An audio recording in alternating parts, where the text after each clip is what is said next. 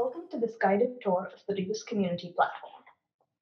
On the platform, you can give and receive publishing guidance, post and respond to calls for contributors, and connect with a global community of people who are changing the world through open education. I'm Apurva Ashok, Publishing Liaison at the Rebus Community. In this video, I will show you how to navigate the platform, sign up and create a profile, introduce yourself to the community, ask for help and offer help on open textbook projects, ask and answer questions on publishing OER, and find out about events in the OER community. Let's begin on the main page of the platform. Below the top banner, you'll find a list of categories indicating different ways you can get involved. Further down, you'll see the latest posts and updates from community members. Scroll further and you'll find a form to sign up for our fortnightly newsletter where we share news, calls for participation, event notices, and more. To return to this page, click on the Rebus Community logo in the top left corner. Now that we're oriented with the main page, we can get going.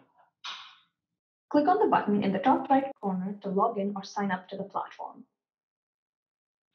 Once I'm logged in, I return to the main page of the platform. From here, I'd like to introduce myself, meet other members, read the community guidelines, and learn about the platform. In the Get Started category, I click on First Steps. Here, I see a pinned post which has a list of steps to be completed by users. I'll begin by creating my profile. To do so, I click on the avatar in the top right corner and Preferences. I enter my full name and upload my profile picture, and then click on Profile to enter some details about myself, where I work, and links to any applicable websites. Once this is complete, I'll click on Save Changes. I can click on the avatar in the top right corner to see notifications, direct messages, and bookmark topics. Returning to the main page by clicking on the Rebus Community icon, I go back to the Get Started category. This time, I click on the Find Out Who's Here subcategory to complete my introduction. I click on New Topic, where I'm prompted to share some details about my background and objectives, expertise, and interests. I'll enter this information along with some tags so that others can easily find my introduction. The tags I'll use are literature, publishing, translation, and design. Then I'll click on the button Create Topic. From the topic, I can follow the navigation bar below the title to return to the Find Out Who's Here subcategory. I click on VKP's introduction, like it, and submit a short response saying hello. Next, I'd like to post a call for reviewers on my Introduction to World Literature open textbook project.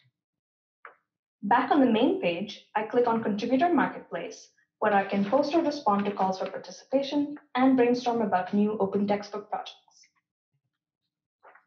I create a new topic here with the details of my call, tagging it as relevant.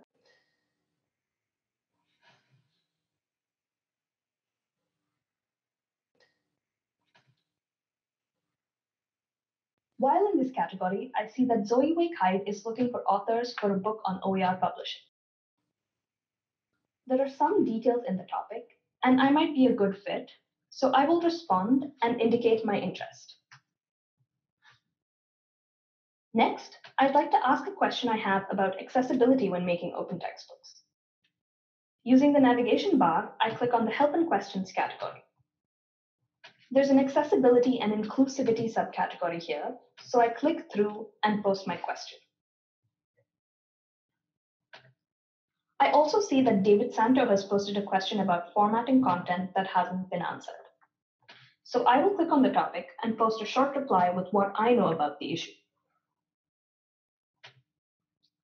Now that I've asked my question and answered David's, I'd like to explore other ways to keep up with community and interact with members. The News, Discussion, Events category is a good place to see announcements, news, upcoming events, or join a discussion on different OER themes. On clicking through, I see options to RSVP to webinars like office hours or chat with members about up-and-comers in OER. These topics and other discussions stay on the forum, so I can return to them at any point and reference them as needed. With this, we've reached the end of our tour. Thanks so much for watching, and we hope that you have learned more about how to use this platform.